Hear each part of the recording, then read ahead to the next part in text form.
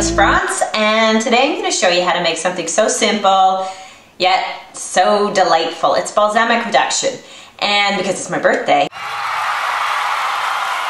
I need to make it special. So today we're going to make maple balsamic reduction. Now you can just make the plain kind just by adding honey, which is the whole food way. You'll see some options will tell you just to put sugar, but why put sugar when you put honey, right? So I rarely ever measure this. I'm measuring this for you peeps just because I'm on camera. I usually just dump some in the pan, you know, add a tablespoon, a couple teaspoons of sweetener, and then I'm gonna put this on the stove.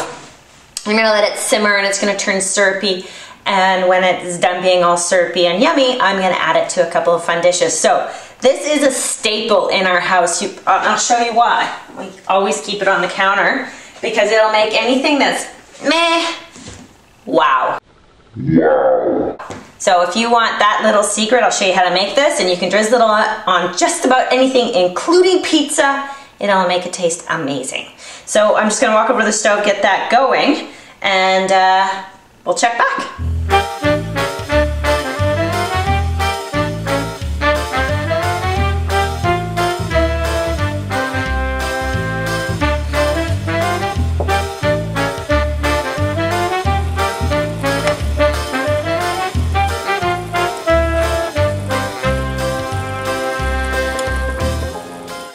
So welcome back. You've seen a few of the shots of it simmering slowly. I only did a cup, so, well, actually about 3/4 of a cup, so it took about 18 minutes from start to finish, which isn't bad. And of course, if you want it like really fast for that night's dinner, you can do, you know, 1/3 of a cup or so, and it'll happen in 5 to 6 minutes, and you have just enough to kind of drizzle over your dinner, which is nice. But if you're gonna make a batch and you have the time, make a big batch. And I'll just show you how kind of syrupy it really is. And I'm sure you've seen this if you've gone out for restaurants for dinner. They often will have this drizzled on your plate or as a sauce on something. So that's kind of what it looks like.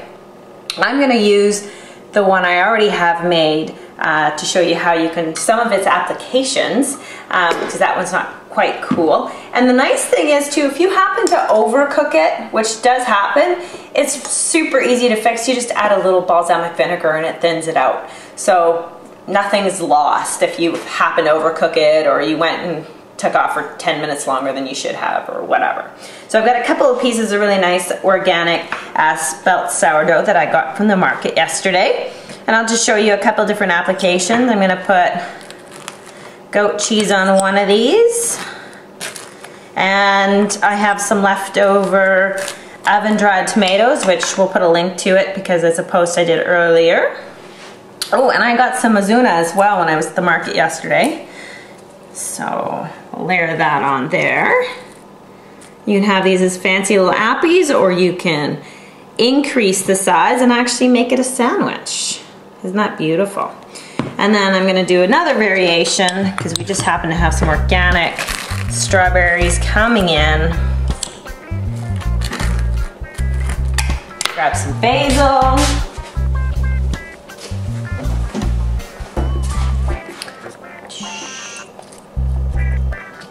Little basil leaves there.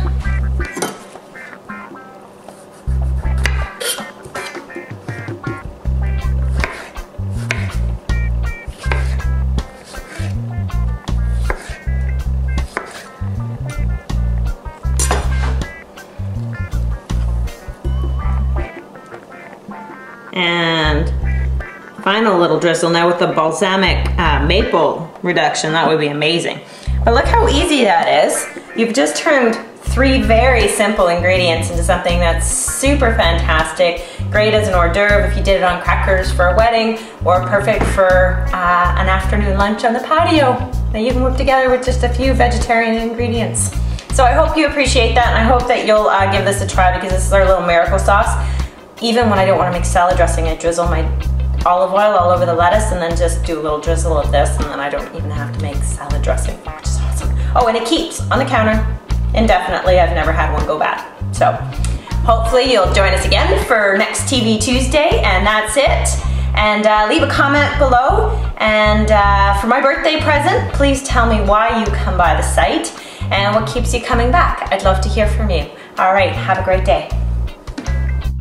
Just a quick reminder that if you're new to cooking with whole foods, or you're looking for the easiest way to get gourmet whole food meals on the dinner table, then check out our e-cookbook, The Whole Food Revelation. It's full of delicious recipes, meal plans, and grocery lists to make eating real as easy as possible.